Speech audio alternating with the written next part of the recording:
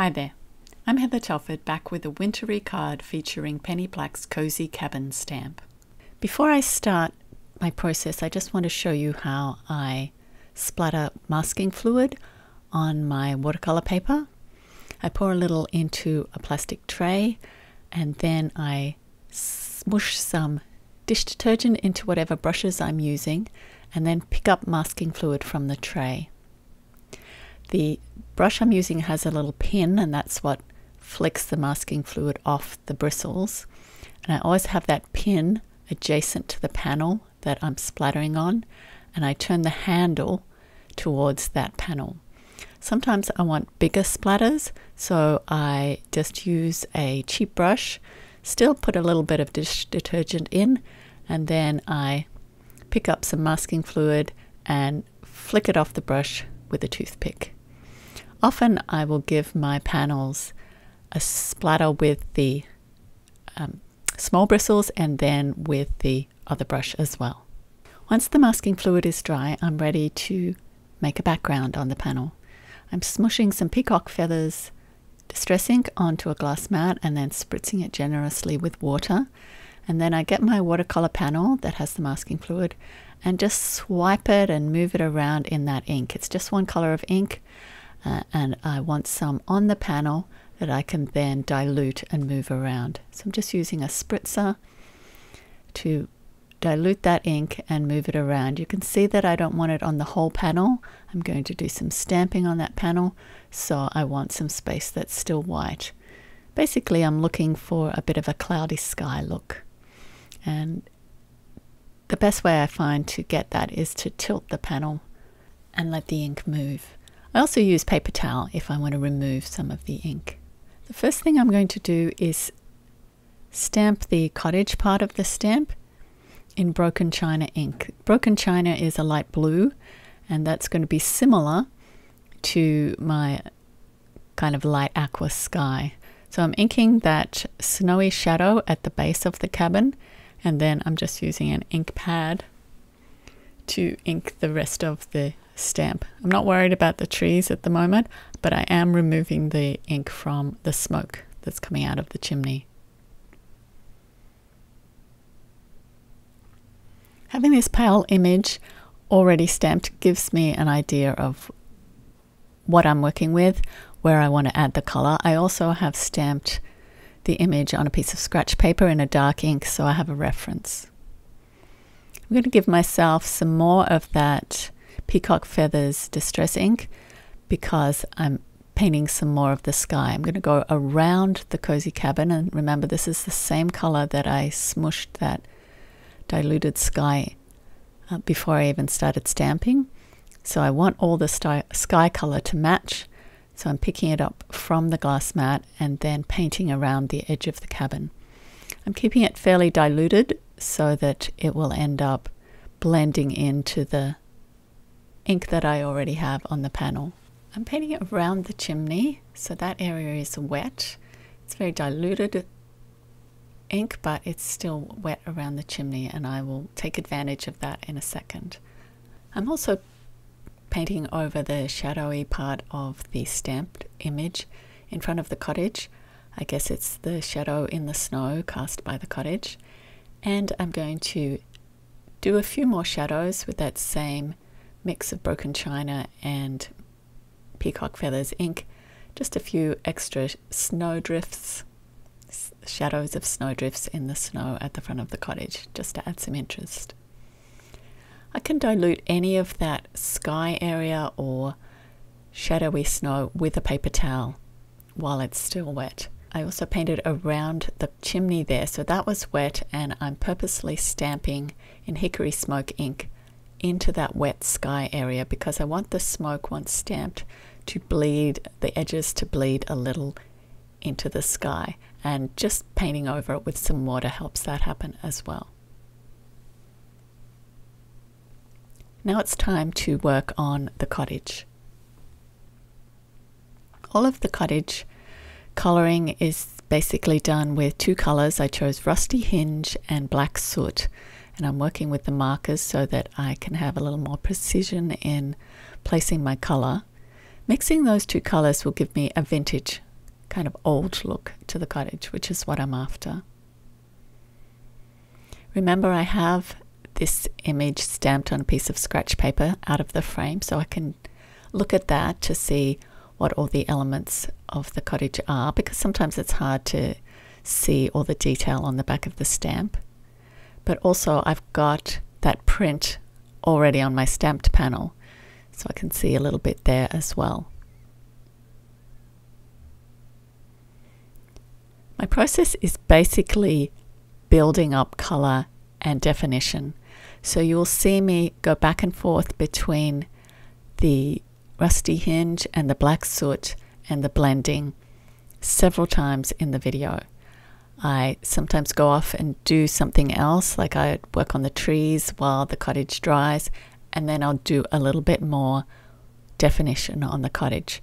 So it isn't a quick, easy stamp and then it's done type process, but it is the same sort of thing that I do over again. I add a little bit more black, I add a little bit more of the rusty hinge.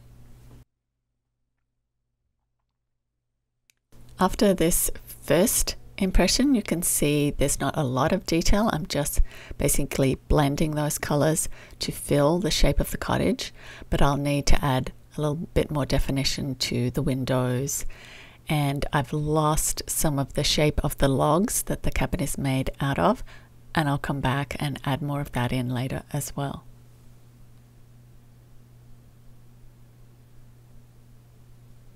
While the cottage dries, I'm going to work on the trees. I'm using pine needles distress ink, and then just around the edges so that I'm not overlapping onto the cottage, I've switched to a marker just to help me get the ink in the right place. And I like my trees to be multicolored, as trees really are in life, so I've used a little bit of Stormy Sky distress ink as well. And then a little spritz on the stamp will start blending those inks together before it even hits the paper, and then it will continue to blend on the paper. Now that I've got a base of ink on the trees, I'm going to blend it with a paintbrush and also pick up extra ink from my glass mat to add to the trees as well, just to darken them.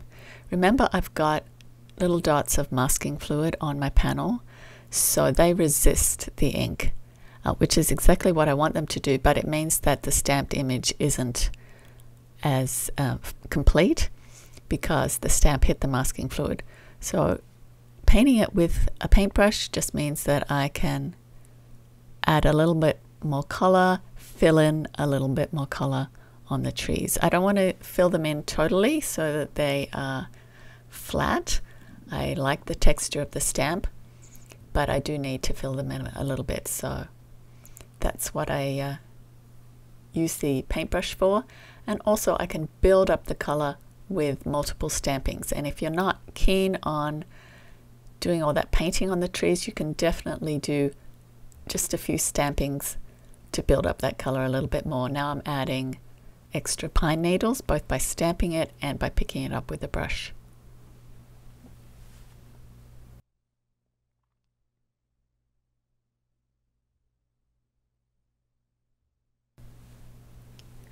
While that's been happening, my cottage stamping and inking has been drying, so I can go back to that. Just a little bit of definition on the chimney first with black soot marker, and now a bit of definition around all the little windows and around the doorway.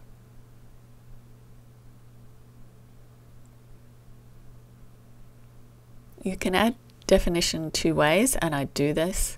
I add ink to the stamp, but I also use the markers to add ink directly to the panel as well.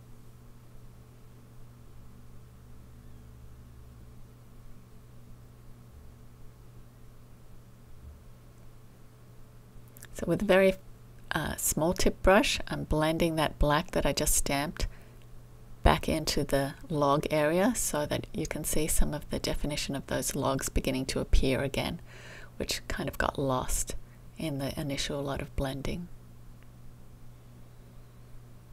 I want my door of my cozy cottage to be bright red because I think that will be festive and happy. So I've stamped that with Candied Apple Distress ink, and then I'm giving myself a little extra on the mat so that I can really fill that door in.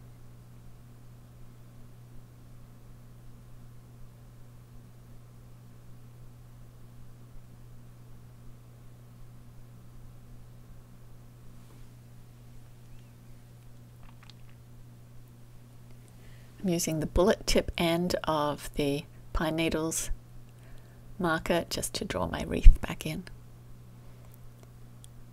and the brush tip to fill in the colour around the doorway with the rusty hinge. You can see that my method for working with a brush stroke stamp like this is definitely building up colour, building up definition, going back in and adding detail with both the brush tip and the bullet tip of the marker. Just using those same colors to gradually paint and define all the detail in that cute little stamp. I'm adding more color to the frames of the windows, both by blending what's there and using the bullet tip of the black soot marker and outlining the frame of the door as well. As I said before, you could do this with a marker or paintbrush, or you can do this with repeat stamping. Either way, you'll just build up color and detail on your stamped image.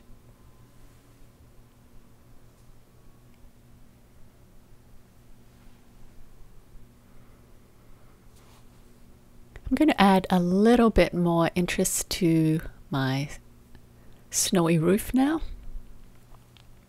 There's one shadow included in the stamp, so I'm adding another shadow around the chimney and a little bit of shadow just down the sides of the big pile of snow that's on the roof.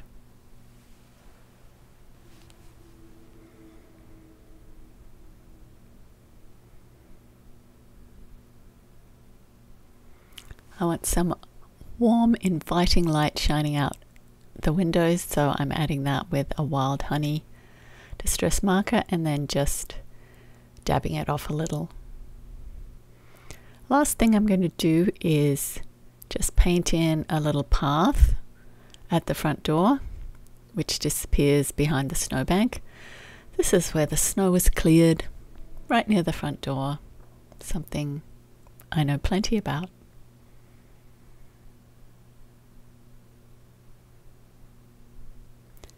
Once your panel is totally dry from whatever your last stamping or painting was, you can remove the masking fluid. I'll use a gum eraser and just remove it all. And now that the surface of the paper is flat, no masking fluid, I can just add some little more snowy details with a white gel pen. So I'm building up those little snowbanks under the window. Little bit of snow around the window frames and around the door frame, just to add to the overall coziness of the cozy cabin scene.